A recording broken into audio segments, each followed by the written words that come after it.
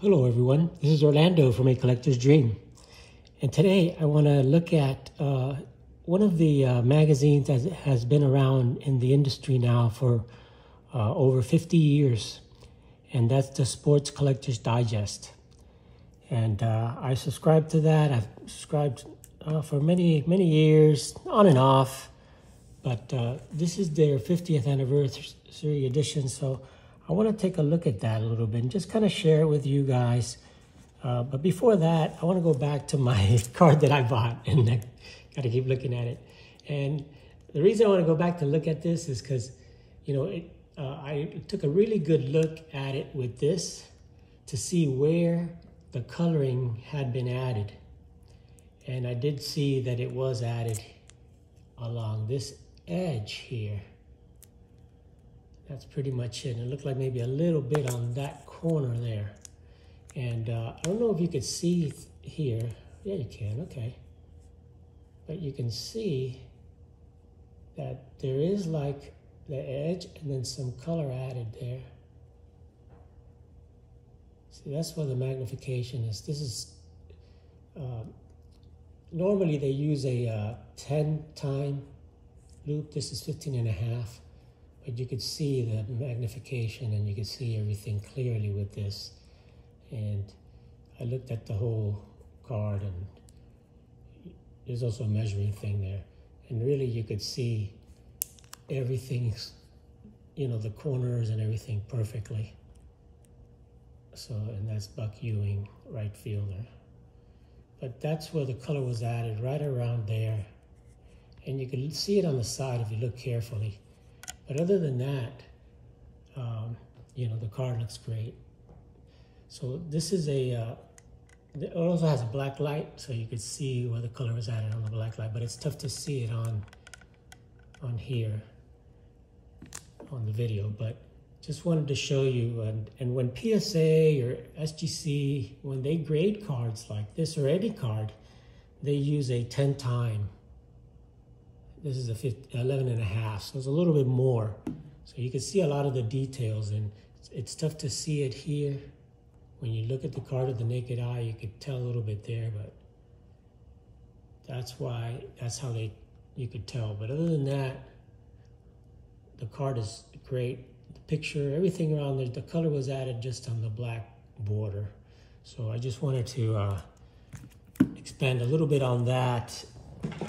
The card that I shared in my last video, and just kind of let you guys see that. So I'll let that guy hang out here. I'll let Buck Ewing hang out in the corner here. Since he was a catcher, he'll hang out with the pitcher over here. So this is what I wanted to talk about. And the Sports Collector's Digest has been around for 50 years now. This is the October issue, October 1st issue, which is their 50th anniversary. And I am going to show some cards, because there are cards of the SCD that came out in the 90s. So just some of the stuff I wanted to share with you, some articles and stuff, because there's some of our great YouTubers do write articles in here and do participate in this magazine sometimes.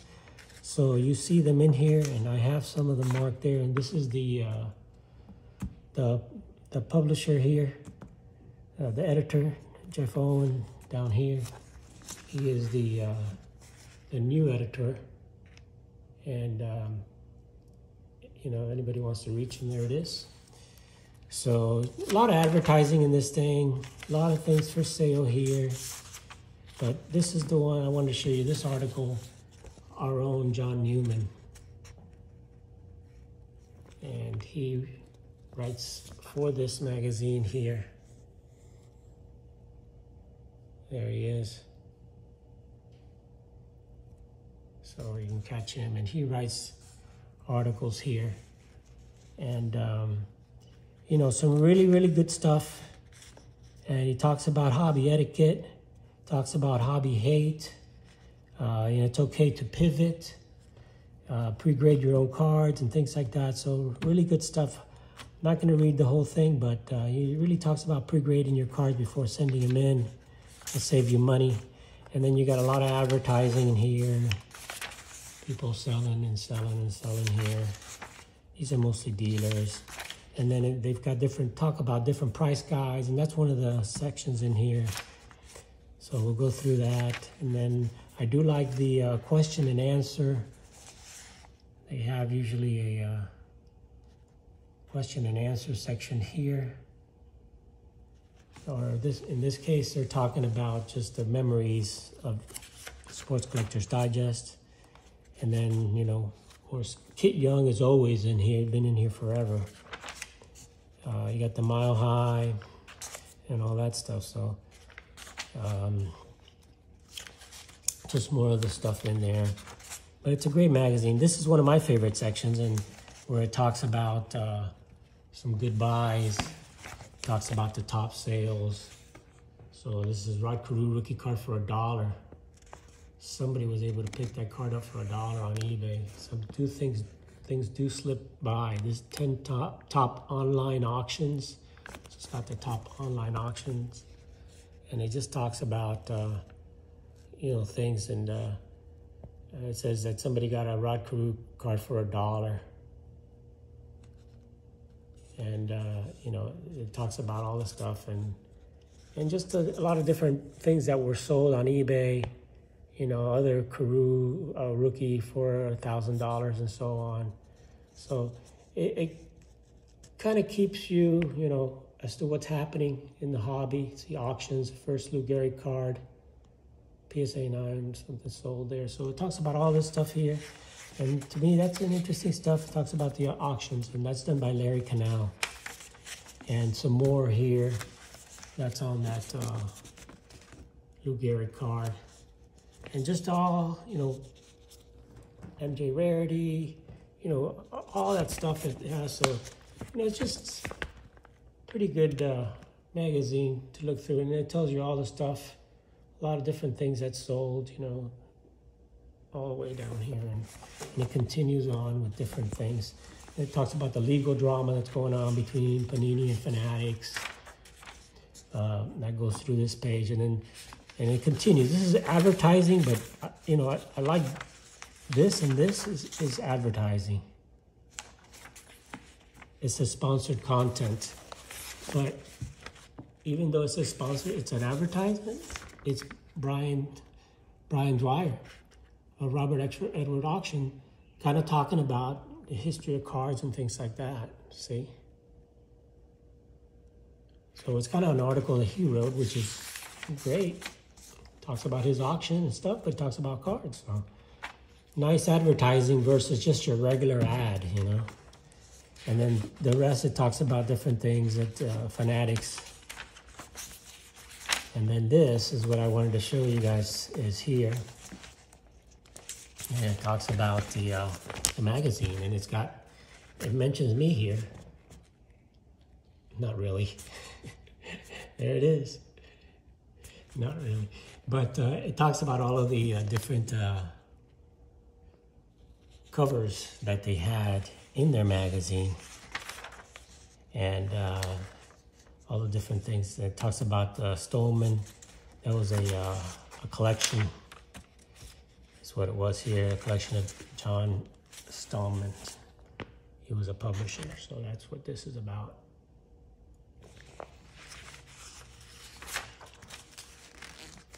Now talking about my collection, it talks about all the heritage stuff here.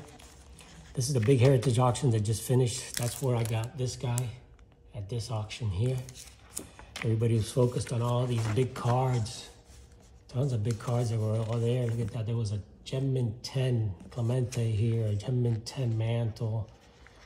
A lot of big cards there. And I picked that up. And the rest, just about that. I wanted to show you, move on a little bit to this. This is about this guy's collection. And this is the old editor, O'Connell, with Mr. Mint. And there's Mr. Mint. And Mr. Mint was the first big hobby, you know, self-promoter. He was one of these guys. I mean, nobody back then had their cards with pictures and things. He had pins. Look, that's a pin of Mr. Mint that he wore himself. But this guy was just a riot. He'd be the first one when you entered the National. His table had to be the first one. That's he set conditions because he was so popular. He had so much awesome stuff, expensive as hell, but some of the best stuff ever. And then this is what I wanted to share. This is back in these days, in a set of 1998 Fleer Sports Collector's Digest featured SCD covers and tells the story of the publication. And this was in 1998 Fleer. And I remember I had some of those, and I was able to find some of these, and here they are. So I'm going to show some cards like I always do. These are the 25th anniversary. So now, this is the 50th anniversary. This is their 25th anniversary commemorative set that was done by Fleer. And this is the checklist in the back. And I found some of the cards that I had here. And this is one card where they went weekly. This is their cover. So these are the covers. This was back in 1987. The tremendous growth of the sports collecting hobby in the mid-'80s created a need for SCD, and there was a big need. And back then, since there was no internet or anything, this was one of the hobby, hobby watchdogs and everything that people would go back to look at. And, you know, now, you know, you have other influencers in the hobby. This was another one of the cards here. And this was when they returned to a bigger, they used to be big and small. So these are different covers that they had. Here's another one of the covers. And this was a mantle cover. It's got a lot of mantle stuff in there. And an interview with Mantle. And this was back in 1991. They interviewed Mickey Mantle. This was their 600th edition back in 1992. And it's got some cool cards there. Looks like the double headers. Yep, it's the 55 double header cards. Nice cards. I've got the Aaron of that. And then a little bit later on, the Big Hurt, and they put him the Big Heart. And why? Because he was just a loved player. You know, he was, you know, similar to Ken Griffey, not the best player in the era. You know, like Mickey Mantle, not the best player in the era, but one of the most loved. And even back then, this was in '96. Record prices reported in auction. PSA graded cards. This is when PSA started big back in '96 and early '90s. And then the last one of those that I have is probably a pretty good one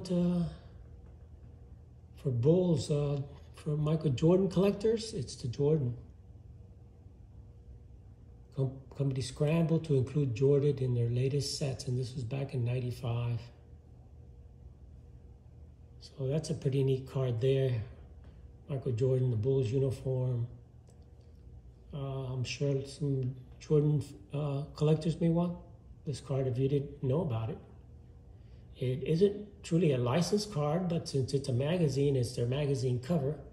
But it has the Bulls, so it's a uniform and everything, and that's the one here, 1995.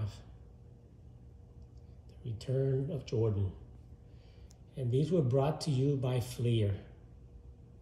So just wanted to share some cards along with the CD.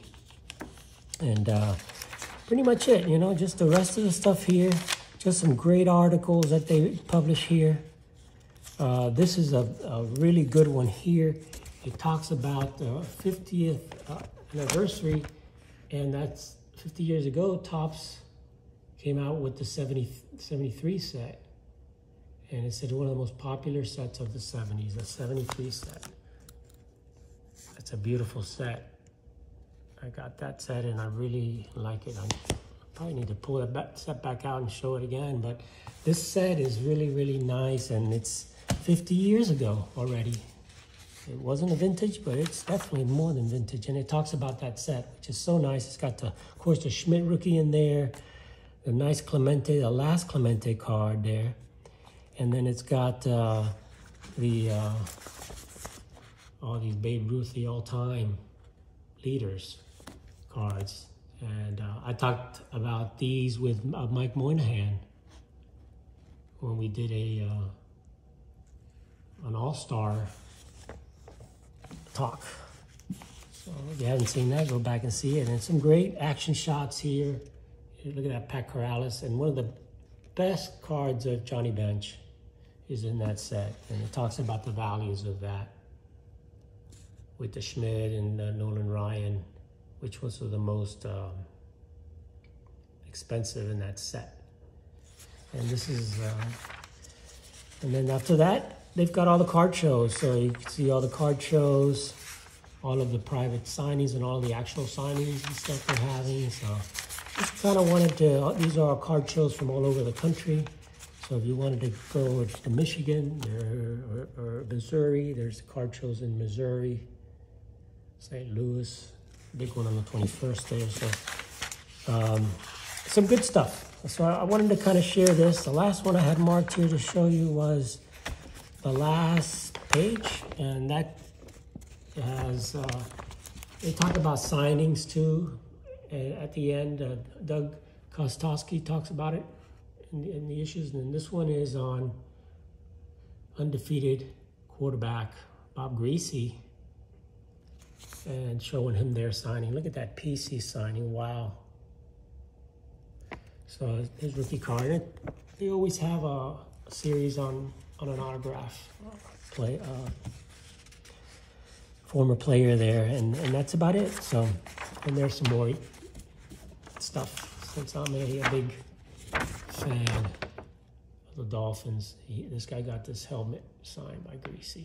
Looks like he's got all the 72 Dolphins on there. So anyway, guys, I wanted to give you a quick look at the Sports Collectors Digest, just to kind of show you what it is if you're not aware of it. It was the Beckett and the Tough Stuff were kind of the place to be, place to look at if you were in the hobby back then in the 90s, 80s and 90s, and before. Well, that's 50 years ago now, 50 years ago, from 1973. So how time flies. Wanted to share that with you. One last look at my Buck Ewing. Everyone have an awesome, awesome day.